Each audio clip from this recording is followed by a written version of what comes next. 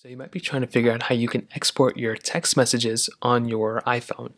Now, there's not really a simple way of doing this, unfortunately. On an iPhone, it's pretty hard. The only way I've been able to actually find a way to do this is by using one of the applications on the App Store.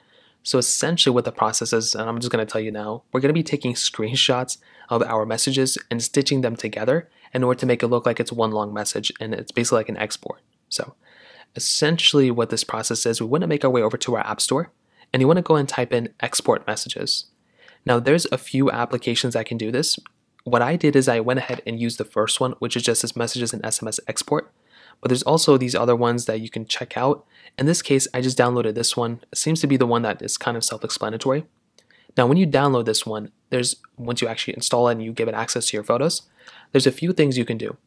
So for one, you can either record your messages just like this, or you can stitch your messages together and you can export it as a PDF. So if you want to do it this method, what I'd recommend doing is number one, download that application. Number two, make your way over to your messages, your iMessage application, and you want to find the message chat that you actually want to go ahead and export. So in this case, I'll go and take a screenshot of this specific one, and I'll go and take another screenshot of like the bottom half. So like this one, for example. So now what we can do is basically I have two screenshots. I can then make my way over back into that application, and you want to take as many screenshots as you want. You can just keep screenshotting wherever we want to. And then what you want to do is you want to click on Stitch Messages.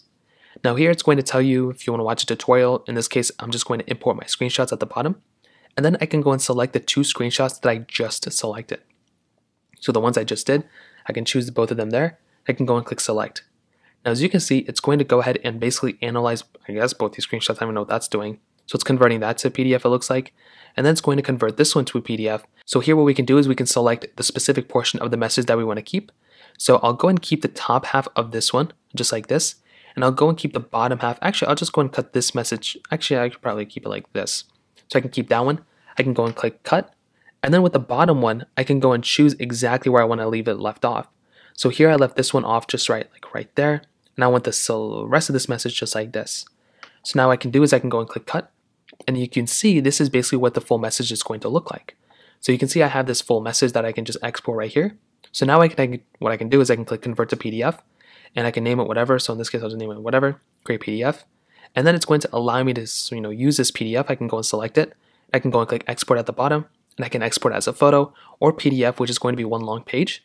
And then I can go and save it. So here I'm going to save it to my Files application. I can save it right in my Downloads folder. I can click Save and watch what happens. Now, I think once it's exported, I can make my way over back into my Files application. And then I will basically be able to see that file somewhere under my downloads.